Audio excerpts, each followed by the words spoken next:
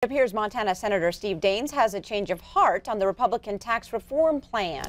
Just Monday, the state's junior U.S. senator said he couldn't vote for the bill because it didn't do enough for Main Street.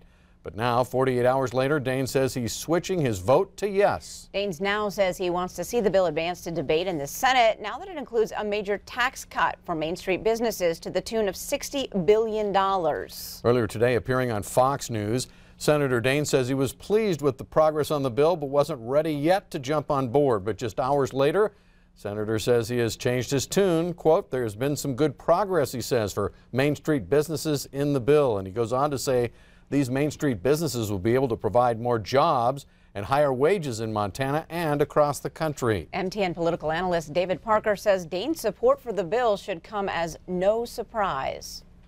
I would have been very surprised at the end of the day if he had voted no. I mean, Senator Daines has largely pretty much towed the Republican line. He's pretty much followed the Republican Party and the president's agenda.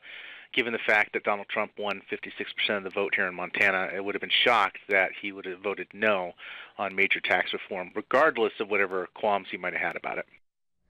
Democratic Senator John Tester opposes the bill. He says it sticks future generations with $1.5 trillion in new debt. The bill could head to a vote in the Senate as early as tomorrow.